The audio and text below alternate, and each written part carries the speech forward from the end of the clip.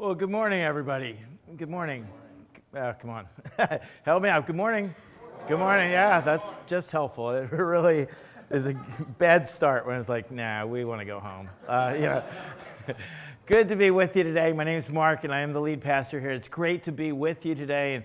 And this is actually my favorite time of the year. I love the fall when everything sort of cranks up again. It is good to see you. Some of you, good to see you for the first time since the spring. Great to have you. Students, welcome back. It's good to be with you. I'm starting a series next week called Reflective Film.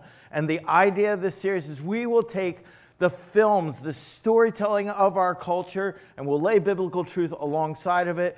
It's designed especially for people who are new to church or new to this church. It's designed to make it easy for you to talk about and bring your friends out. And so next week, I'll be using what is probably my favorite, although you can't really rate art probably, but my favorite movie is Shawshank Redemption. And I want to talk about that film. It's a great film. It is an R-rated film for good reason, so don't sit down with your little kids at home and watch Shawshank.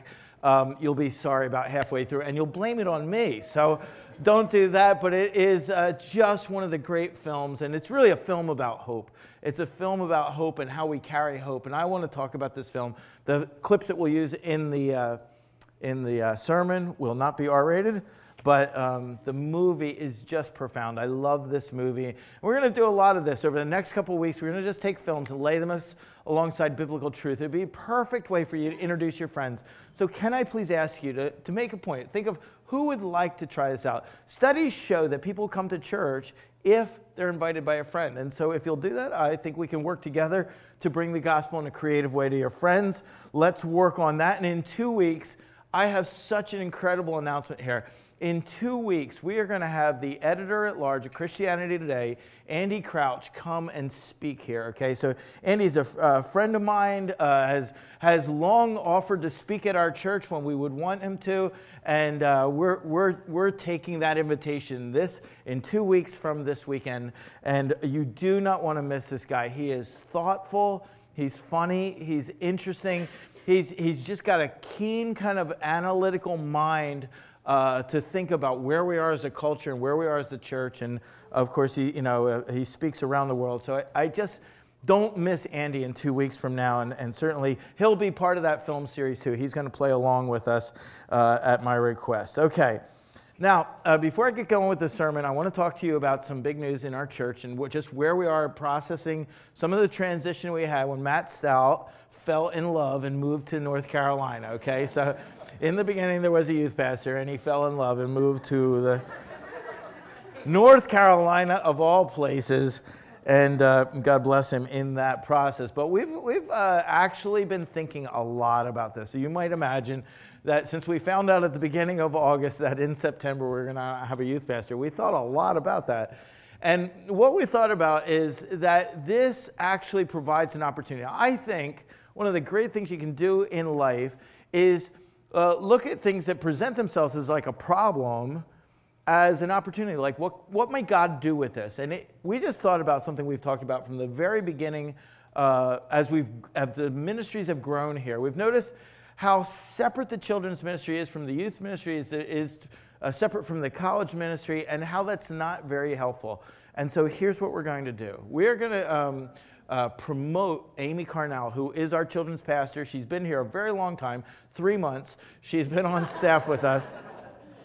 But when we were hiring Amy, we were talking already about how in a healthy church, the kids ministry and the youth ministry and how we send people off to college, especially that first year of college, are just so vitally important to be all of a kind, all as one giant effort in support of the work of parents in raising their kids. And so Amy's job is going to be ministering to parents in a way that we haven't really attempted to do. We've taken stabs and dribs and drabs here and there. We've kind of had a ministry to parents.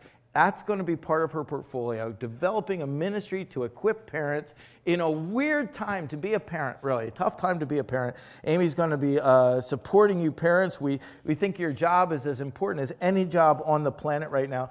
And if we're going to be disciple makers, we've got to help our parents really take the lead in that, which we think we are. And so still her job is going to be like 50% kids ministry, like Debbie. When Debbie Fuskas was a pastor here, she was a part-time 50%, or half-time she was working on kids ministry.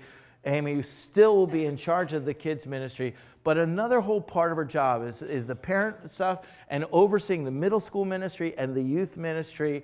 And we're going to tackle the middle school and the high school ministry. We're going to tackle those in two different ways. One, the senior high ministry, we have a very strong team in place right now, so much so that the kids had already organized in their mind.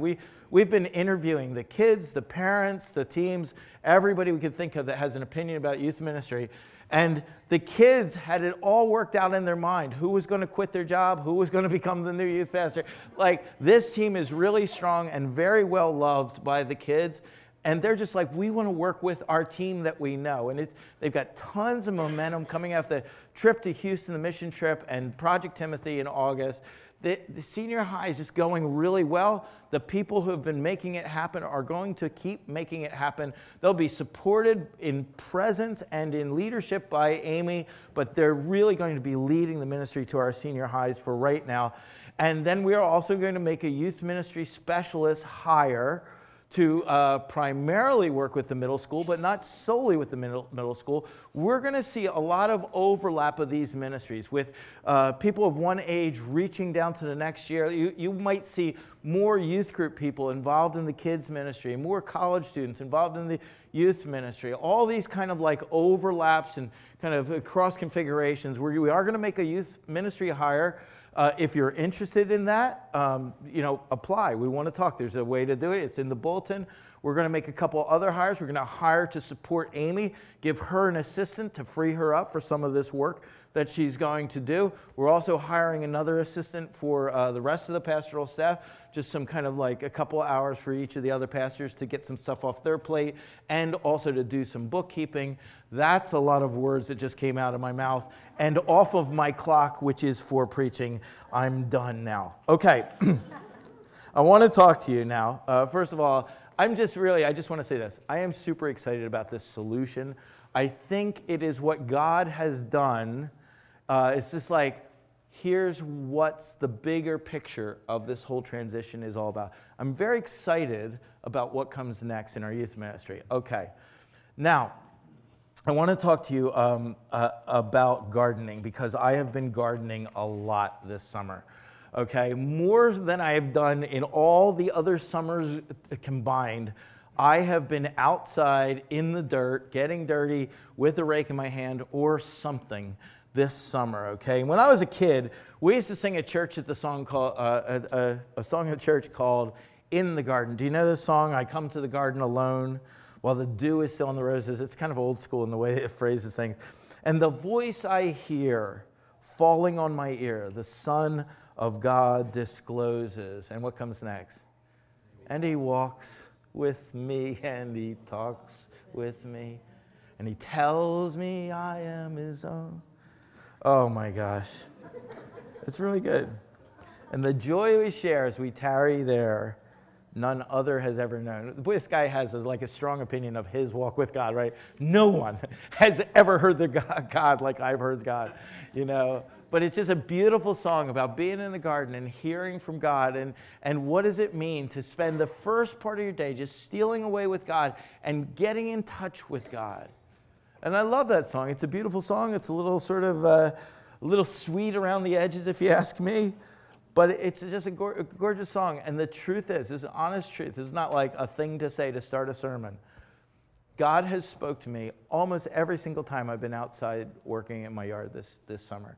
I did a ton of work this summer, and God has been speaking to me. I have met the Son of God speaking to me about my heart, about this church, and I think I have something to say which is not just from the Bible, but is like a current word from God for our church as we close out a season when we've been talking about what does Christian maturity look like, what is God doing, and as we go into a fall, this fall we are going to focus on our church reaching towards people. The first thing is this little reflective film series. Reach out towards your friends. This is equipping you to reach your friends, and I encourage you to be a part of that. We're going to do this all fall as we move towards November when we celebrate our 20th anniversary. All right, let's take a look at Scripture. This is quite a famous passage. It's actually not even been a year since I last preached on this passage, but it's good. I am the true vine, and my Father is the gardener. He cuts off every branch in me that bears no fruit, while every branch that does bear fruit, he prunes so that it'll be more fruitful. You are already clean. He's reassuring the disciples. They don't have to worry. You are already clean because of the word I've spoken to you. Remain in me. I'll also remain in you. No branch can bear fruit by itself. It must remain in the vine. Neither can you bear fruit unless you remain in me. I'm the vine. You're the branches. If you remain in me and I in you, you'll bear much fruit. Apart from me, you can do nothing. It's like your two choices, much fruit or nothing. If you do not remain in me, you're like a branch that's thrown away and withers. Such branches are picked up, thrown into the fire, and burned. If you remain in me and my words remain in you, ask whatever you wish, it'll be done for you. This is to my Father's glory, that you bear much fruit, showing yourself to be my disciples. As the Father's loved me, I have loved you. So now remain in my love. If you keep my commands, you'll remain in my love, just as I've kept my Father's commands and I remain in his love. I've told you this so my joy might be in you and your joy may be complete. My command is this: love each other as I've loved you. Greater love is no one than this, and lay down one's life for one's friends. You're my friends if you do what I command. I've no longer called you servants. A servant doesn't know his master's business. Instead, I called you friends. For everything I learned from the Father, I've made known to you. You didn't choose me. I chose you. And I appointed you that you might go and bear fruit, fruit that'll last, so that you may ask in my name, whatever you ask me in my name, the Father will give you. This is my command. Love each other. So I'm going to ask you to pray with faith with me. What if God said, I want to work with you, and it will include some pruning right now? I want to shape you to bear such incredible kingdom fruit in this life, but it will require some pruning. And so we would say, God, many of us boldly prune us and shape us, work in us the kind of the master's touch. Where really, after some time, it would be like there's nothing that doesn't reflect your goodness and glory, nothing that doesn't bring joy, nothing that doesn't sort of spread love to those around us and even to people that are way different than us. If you could do this, Lord, we would say thank you forever and ever and ever. And we really do welcome it right now. So now let your word bear fruit in this church. In Jesus' name, amen. Well, I've talked to you before about the word decision. It's an interesting word, right? You got that little scission word in there. You know I love words, right? So scission meaning cut, right? So you have an incision, which is cut into, or an excision, which is cut from, right? Or a decision, which is mainly take two things and cut them apart. So you would choose one, essentially.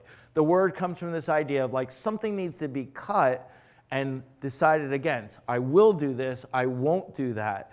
And, you know, a healthy human being makes great decisions. It's continually saying, this is what we're doing. Regarding this kind of opportunity that came to us this month in our children's and youth ministry, we've made decisions. Here's what we will do, here's what we won't do. That's just life. That's the way it goes. That's what pruning is, right? Pruning, a gardener prunes by saying, this should have life in it, this should not have life. We should cut this off so that this can do better. The nature of plants is they naturally grow. If the conditions are right, the plant will naturally go, but the plant won't naturally grow in a good way without a gardener, particularly when it's competing with other plants. And what can happen is tons of growth can happen, tons of green can happen that's not necessarily productive. And the gardener comes along and prunes that which is extraneous, is superfluous, that goes extra, so that the right thing can happen. And kind of theoretically, we would all say like that. If there's something superfluous in my life, something that's just sort of like there, but it's not really bringing fruit. It's actually maybe draining energy from the very best of my life. Let's lose that so that we could have the very best of our life. Now, I have been gardening all year, as I mentioned to you. And I want to just bring to you kind of the concept of Pinterest. You remember Pinterest? You use Pinterest, right? Not everybody does, but some of us like that. I like it for this reason. Pinterest says, here's what other people are doing in their life. You could do this too if you wanted to, right? So Pinterest kind of puts out in front, if you look up gardens or fences or walls, as I have done, right? There's any amount of choices, like here's what could be. This is what it looks like when somebody does this well, including there's other people who put up things, this is what it looks like when somebody doesn't do this well, but they put it on Pinterest, right? The Bible is like a Pinterest for your soul. It's just like this is what it looks like when it goes well. And even what Jesus says in this passage is that he offers you this picture of healthy humanity. That's what it looks like when it goes well. He is the vine, he says. He is the example of what happens when God's garden just grows perfectly. So here's the work that I've been doing in my yard, and then I will talk a little bit about what Jesus is saying, okay? Now, the Japanese maple is not what you see the arrow pointing to. The Japanese maple is in the back, and the people in the close can probably see a couple red leaves through all this.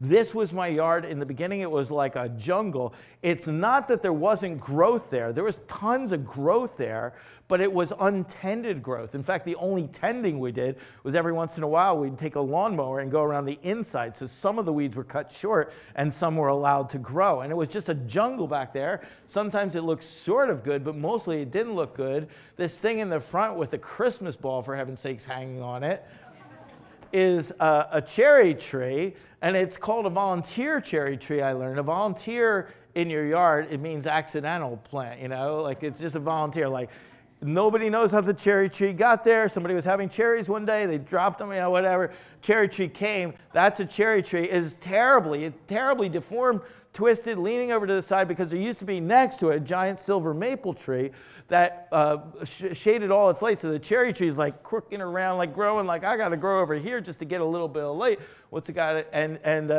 my tree guy was saying, you can save that, you can straighten it. I was like, take it, right? This is how it all looked in the beginning. Weeds everywhere, kind of nasty. There's all kinds of things. There's an arborvitae that had a problem. Arborvitaes, I learned, are very, very soft and pliable. They'll bend in a lot of shapes. Be the absolute worst thing to use for making a bow, like a bow and arrow, because it's so soft it would be, you draw it back, it would be like, I'll just stay that shape, right? So one day in the winter, ice came, landed on this arborvitae had two trunks, okay, that were sort of together. It just looked like one trunk, but it was actually two. Ice came and suggested to the one trunk, why don't you just lay down for a while, right? And that trunk just goes like, that's a great idea, boom. And it just bends down. So it was like, you know, for a week, it was under ice. It was just like laying there. I was like, no problem, the ice will come off. And then now he's like, you can't get me up, man, I'm like this. Like now I've discovered this is a great position to be. Boom, that tree is gone. Behind it was our Japanese maple. We couldn't see, it's the best tree in the yard. And you can see the leaves of it just a teeny little bit there, okay? Now, arborvitae is gone. You can see the Japanese maple, actually. There it is. A lot of things are gone, actually, this time. Our giant silver maple is gone. The weird volunteer cherry tree is gone. The Christmas tree that was in the corner, which was big, but kind of grown like some year in the 80s, somebody bought one of those living Christmas trees and said, let's put it in the corner. That was way out of place. That's gone. Lots of things are gone. The only thing that's not gone is the little weeds all around the fences and everything like that, and the Japanese maple. We got rid of those. Boom. That's Matt. Matt goes to our church. He's really good with trees. You got to hire this guy if you need roots taken out of your lawn. This guy's got some major tools, okay? This guy comes with some big, I wanted to run that thing so bad. Like, can I do it? He goes, no, you'll maim yourself. You know, but that thing does business cutting beneath the surface. And one of the things that I really thought about this summer as I was gardening was no matter what was happening above the surface, underneath there was this network of roots supporting all that work. And I was wondering if Matt has one of those for the souls of people, because whatever their behavior is, I think there's a lot of funk going on down there. Wonder if he's, you know, You come in for counseling and Matt starts up his little machine. I don't know what machine that would be exactly, right? So we got the roots out from underneath so that we could grow some new things there. And then we had this guy come with a bobcat. That was a lot of fun. He also didn't let me drive it, which I pretty much thought when I was paying him the big bucks that I would get to drive the truck, but no. You know, but I will mention this. You're starting to be able to see the Japanese maple, right? It's in the back there. You can kind of see it a little bit. You can see it there. All right. And then boom. Clean slate. Boom. Somebody's been doing some things, okay? We had soil delivered. We had a lot of soil delivered, not enough. It turns out we returned the bobcat, and I had to like spread 5 tons of soil myself on the hottest day of the year. That was extremely satisfying, right?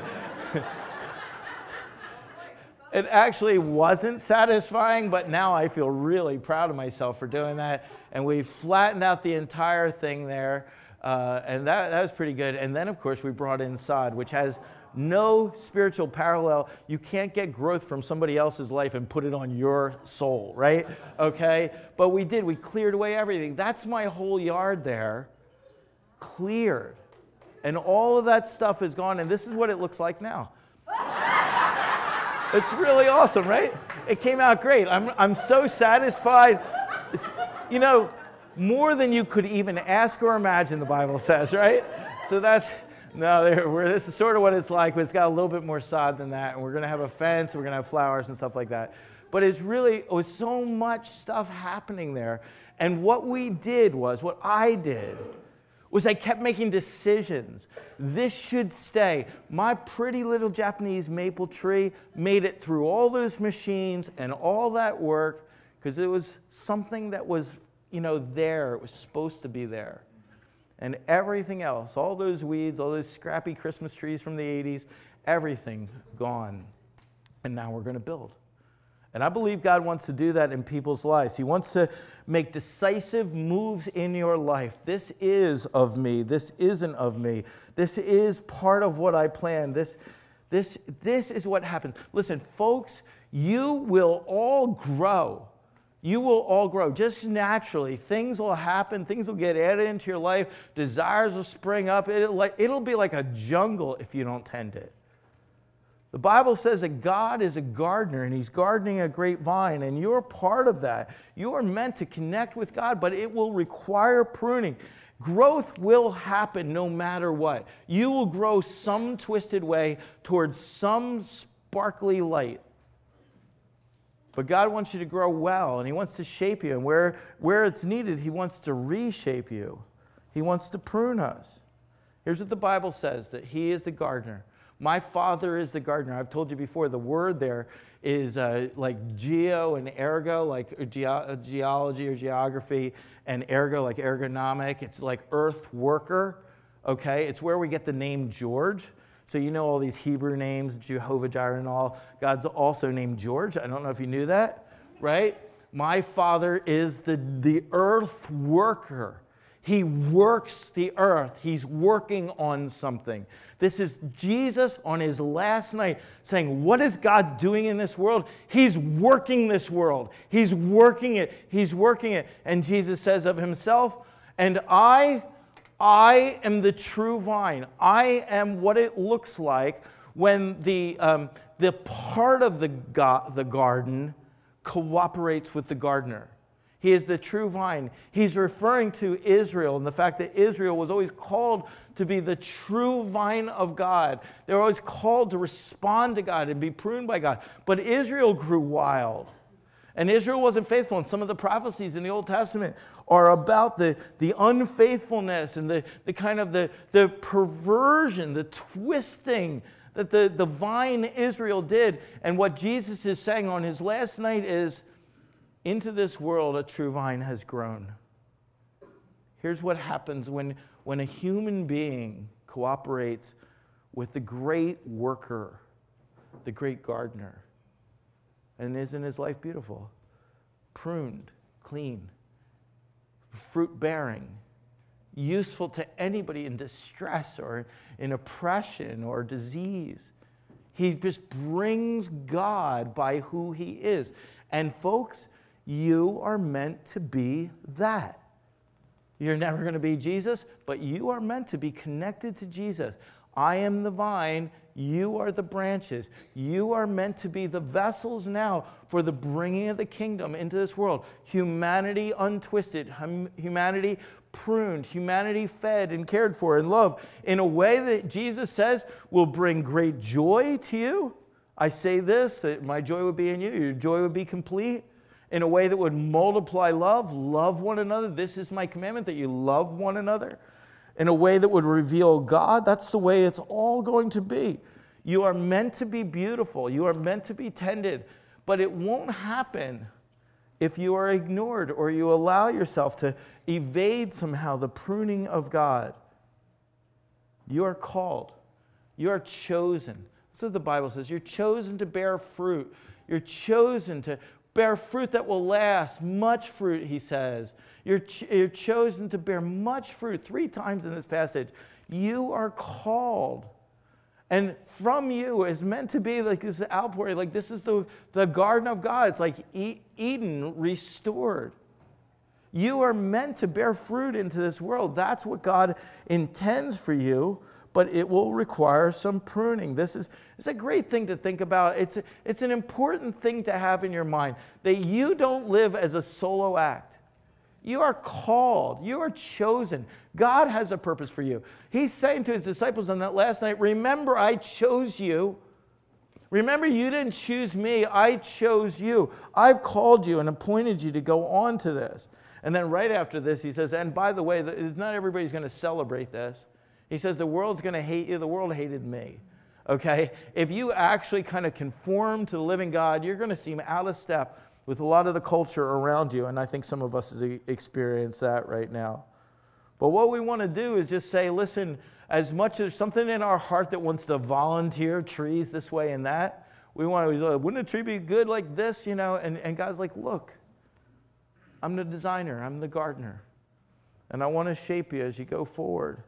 I'm the gardener. I'll decide what to cut and what to leave. I'll decide what needs to go and what stays, like that beautiful little Japanese maple. Okay? In fact, actually, the Japanese maple took a pruning hit too. I went at it. I'm actually pretty good at pruning. I've read about it, and I've got experience as a sculptor. And that thing which was behind, sort of tucked behind that arborvitae, had really strained to get out towards light.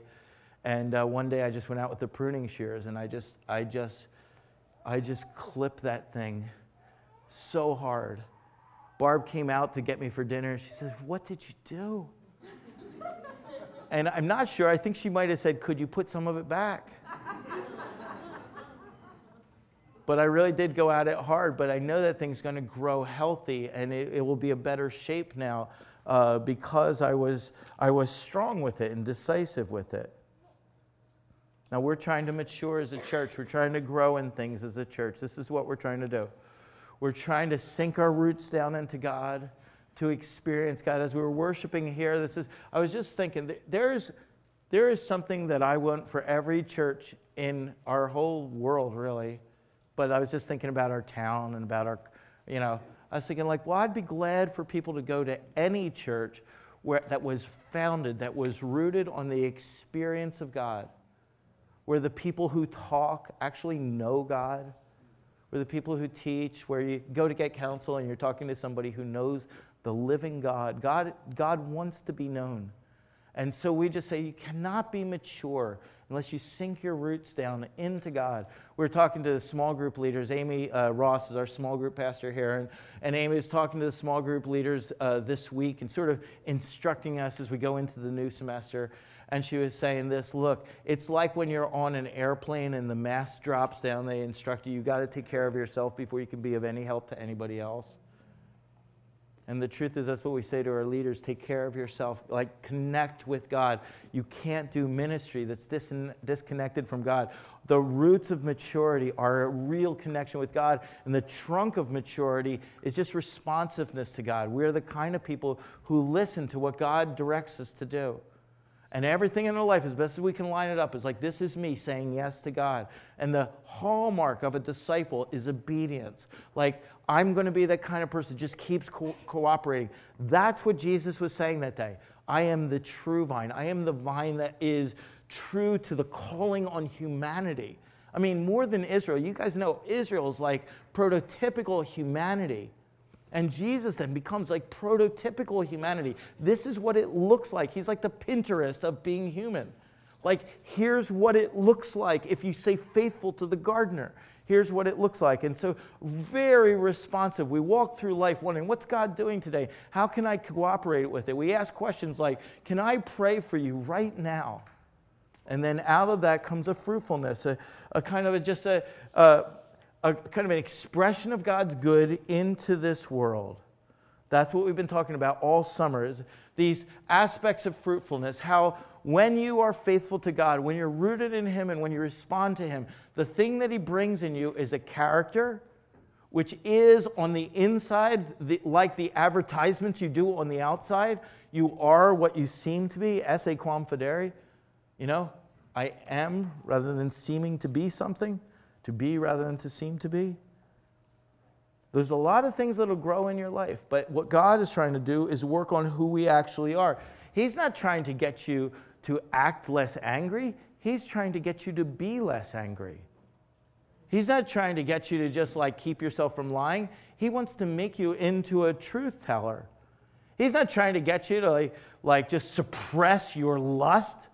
He's trying to free you from weird desires, weirdly ordered desires that have been left to grow and are decreasing your health in your life. And so He's pruning all the time. He'll be talking to you. If you're responsive to God, if you're open to this, God will be talking to you all the time saying, is that really from me? Is that the thing? Or I'm going to want to cut that, Mark. You're going to need to learn how to use your words. You're going to need to learn how to tell the truth and not protect yourself when you're feeling sort of squirrely about whether somebody's seeing the actual you. And then it's actions, like how do we act? Are we just sort of organizing our life around our own pleasure, or are we sort of on mission? Are we kind of keep moving towards other people? One of the magazines that's on the shelf right now is called Self, right? It was like, there's a magazine that's about self, right? And that's as natural as can be, folks. I don't know whether the magazine's good or bad. I do know that you can get glowing skin and a healthy hair, and there's 12 sneaky ways to peel off the years.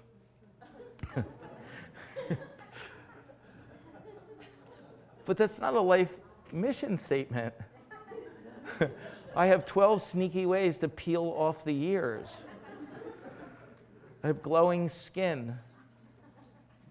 And if you spend any time with Jesus at all, He'll be saying, like, look, you're made for other people. You're made to bring the kingdom to other people. I loved Andrew's sermon this summer, when he talked about these guys who have organized to go into prisons that are mostly maximum security prisons where people are going to be there mostly until they die, and teach these guys how to be good dads from prisons. What an amazing thought. Who even could think of that? And then that these prisons are becoming so kind of like saturated with Christian community that other prisons are like, how do we get our prison to be like your maximum? Like, how can we get there? The guys are starting to learn how to love and be ordered and not fight and kind of express Christ and then minister to their families from prison. How does that happen? Well, it happens because of mission.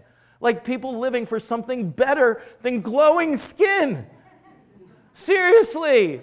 You live in a culture that will constantly teach you, this is important, diet, Look, you know what's important? Love. That you would be about something bigger than yourself and that you would order your life. And when someone is mature and pruned by God, they become like infinitely kingdom useful to this world, bringing Jesus good wherever they go. Or relationships. How we have to learn how to do things like not cementing in place grievances and learning how to forgive, or all the things we talked about in relation, how to do ministry because the world's not just about you. Like you move towards people and you actually say, hey, God, you've made me like this. Who's it for? How am I to be blessed? Maybe I'd like to be part of the new thing that's happening with the middle school team, right? And we just sort of like organize our relationships, including, as Kathy brought up last week, moving from a love of people who are exactly like us and think exactly like us to a love of people who are really different than us. And their experience is so different from us that it's a constant challenge to even believe that that's their experience or that you might have some culpability in that. We have to change. Like that's and boy, isn't that kind of the thinking thing? Where like if we're going to think like Christ, we're going to have to think differently than that. Those kind of things that just grow naturally. That will take pruning, and sometimes a pruning will hurt. Sometimes it will feel really different than what you would choose for yourself. But that's what it means to grow in Christ. Jesus is saying this. Look, I'm the vine. God's a gardener. You're branches. Stay connected to me. Anybody that's like got any connection at all might expect that at time you'll get nipped back or God might whisper in your ear, that's not me. That thing that you're so, committed to is not my best for you or for this world through you. And you'll be more fruitful if you let him cut it back. Just like my garden is going to be much better now that I cut most of it back. That's what God does. He changes us. He speaks to us. In Isaiah 30, there's this famous passage. I don't know if it's famous or not. I don't know if anybody else knows it. I love this passage, though. But it's like the people are saying to their prophets, to the prophets of their culture, speak to us the smooth things. Right? Is that not like gross? Right? In other words, what they're saying is, hey, don't say that. Say something nice. Say like God's like a teddy bear and he wants to snuggle you. Right? Come on. You know what I'm talking about. God's like a pruning shear and he wants to cut you.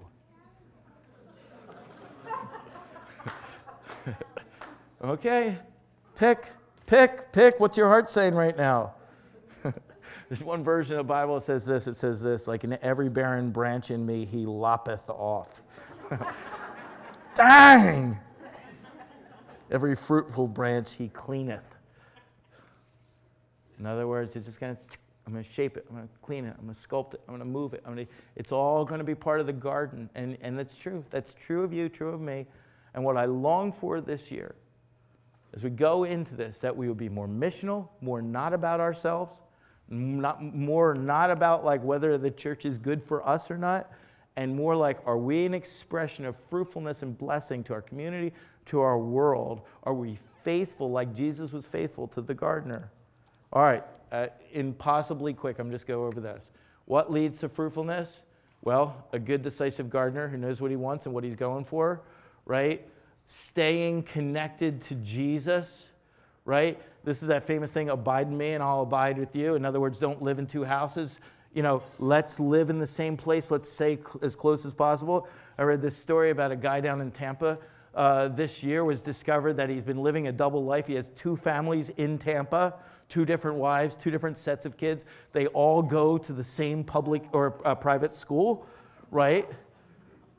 Which means parent-teacher night is odd, right? Right? They have both the moms, both of the wives drive Rolls Royces, take their kids to the same private school in Rolls Royces. Both of them have things at the school named after them. And secretly, unbeknownst to either of them, they're both married to the same dude, right? He lives in two different houses somehow, okay? I think there's a lot of Christians like that, right? They're one person. They're married to two different gods. And they live over here, and they scramble to have this life. Then they live over here and scramble to have this. We buy Rolls Royces for both the lives, and we just try to make it happen. And someday it explodes, like happened to this guy, and it's in the newspaper, and I found out about it. And you can find out about it, too, this afternoon if you want to.